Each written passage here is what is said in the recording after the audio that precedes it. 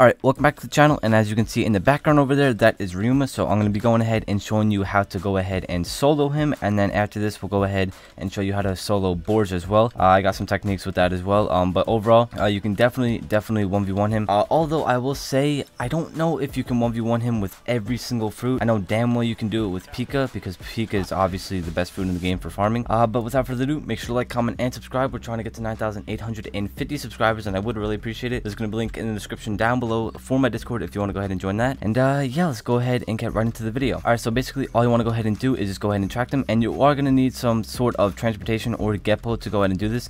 Now I do have 2 traps over here. You don't need this. I just did it just for fun, because why not? Okay, well, as you can see, I didn't even need it. So go ahead and go up here. I actually did not even think you could do this because of specifically that teleportation move, but this is out of his range. So what I like to go ahead and do is I just get on the ledge over here, because if you guys don't know, you can actually get hit off. So if you use one of the moves, so all I do is go ahead and use light kick. Don't use light ray immediately. Go ahead and use light kick, just like that.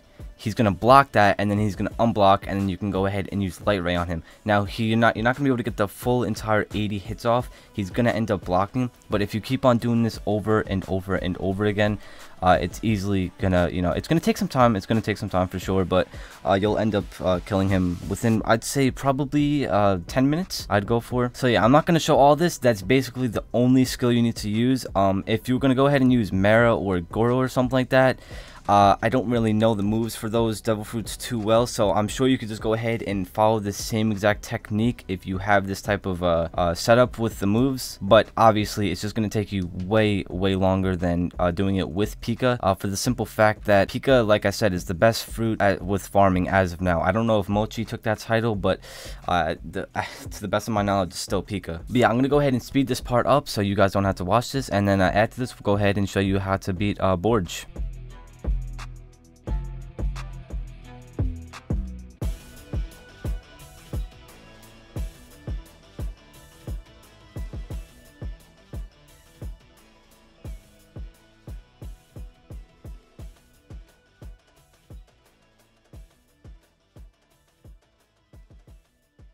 Alright, so as you can see, we just beat him, and we actually got lucky enough to go ahead and get his scarf, which I'm super hyped about. I've been trying to get his damn, his sword, but I'm not having any luck of it as of yet. I actually don't know what that took off. Alright, so there you go. That's pretty cool. We got the drop. Yeah, as you can see, I got perfect block sometimes, and there were even times where I actually kicked him or hit him with my light kick. So all you want to go ahead and do is that if that happens, just go ahead and shoot the roof, and he'll still block even though he's all the way down there. And yeah, that's pretty much it. Now let's go ahead and show you guys how to defeat BORJ. Alright, so now we're gonna go ahead and show you how to fight BORJ. And I say fight because I'm gonna be straight up honest for you. Probably trying to solo this guy is probably the dumbest thing you can do in this game, just because he's an insanely strong boss. I mean, he's like, it's not even just that so much that he's insanely strong, he's just annoying as hell to fight. So it's like, I highly suggest that you don't solo this, because if you do, you're probably gonna be fighting him for, I'd say, probably a good 20 minutes just to go ahead and fight him. You could do this with any fruit, plain and simple. The only requirements are that you're going to need is you need Hockey version 2 for sure.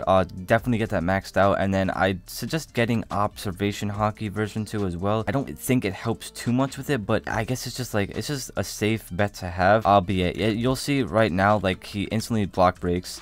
So insanely strong overall. So I'm just gonna go ahead, and you can't block that, so you're just gonna have to take that hit, but you're gonna just have to go ahead and block his attacks, and then you're gonna have to go ahead and yeah, I mean, as you can see, this guy's just an insanely hard boss. So I don't suggest soloing him at all. Get a damn squad. I don't care if you got to go into a pub and beg for someone to invite you to the party. Soloing him is the dumbest thing you can do. This is kind of just like tips to go ahead and fighting him. Because like I said, this guy is just, he's a really good boss setup, but he is insanely hard. Like, if I didn't have my Pika, like, really built right here with the armor, I'd be taking severe damage right here. But yeah, if you're gonna go ahead and solo him exactly like this, remember, you're gonna die multiple times, and it's gonna take you probably a good 20 to 30 minutes just to go ahead and fight him. I'm not gonna show you like I did with RYUMA, because I really don't feel like doing that. Yeah, that's pretty much it. So yeah, that's basically it. Like I said, I don't suggest 1v1ing or a 1v1ing. I don't suggest trying to solo BORJ. It's really not smart of an idea, but if you want to go ahead and try, at least that's probably the best technique you can go ahead and use. Fighting him by yourself, at least. As you can see, RYUMA is a very easy boss to solo if you have Pika. Let me know down below in the comments if you have another fruits other than Pika and you were able to go ahead and do this. I suggest trying it just because why not? But overall, I'm gonna be honest. I mean, you shouldn't really be soloing these either. Don't be afraid to go inside of a public server and almost like lose your bounty. As you can see, I have 31,000 bounty now. I started off this event with over 50,000, or no, 46,000, and there are gonna be kids that come in and don't join the squad on purpose. They're gonna, you know, do damage to you on purpose.